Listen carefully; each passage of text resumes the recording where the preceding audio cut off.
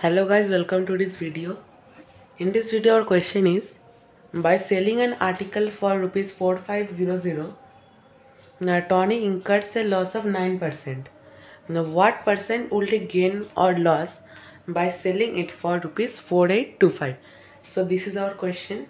So now solve this. First we write let the CP equals to X, as it is not given in the question. So now the loss percentage, it is given 9%.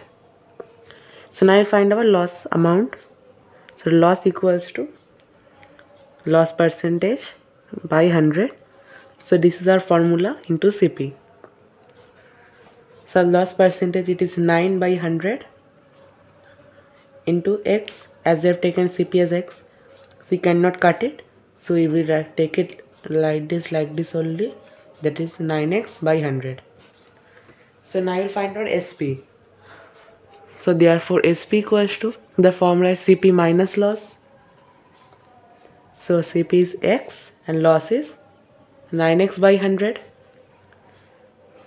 So we take 100 as the LCM. So it will become 100x minus 9x, which is equal to 91x by 100. Now you write, but SP equals to rupees 4550, as it is given in the question. So that means 91x by 100, it is equals to 45500. So that means 91x by 100 equals to 4550, or 91x equals to 4550 into 100.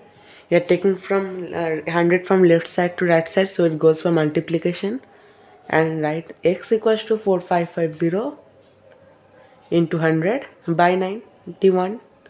As we are taking 91 from left side to right side, so it goes for division. So now I can cut 91 and 4550 directly. So it will become 50 by 1. So it becomes 50 into 100. So that is equal to rupees 5000. Now I write, since in the second case,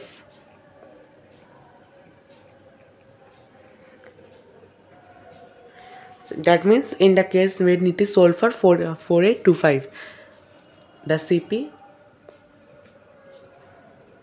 is greater than SP.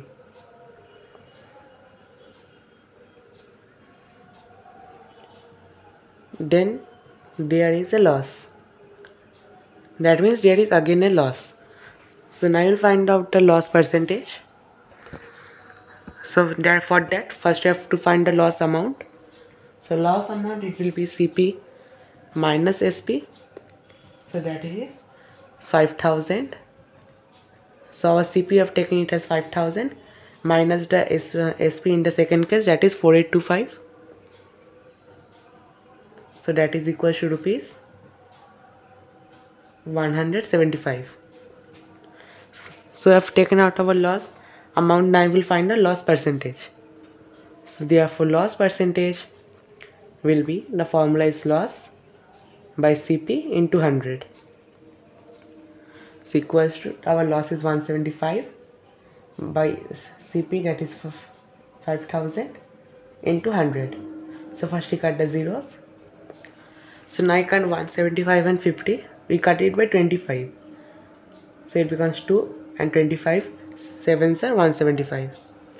So it becomes 7 by 2. Now I can cut 7 by 2. The answer will be in decimal format. So it becomes 3.5. So equals to, you can write 3.5% is the loss. So this is our final answer for this question. So guys, thanks for watching this video and please subscribe my channel for more solution.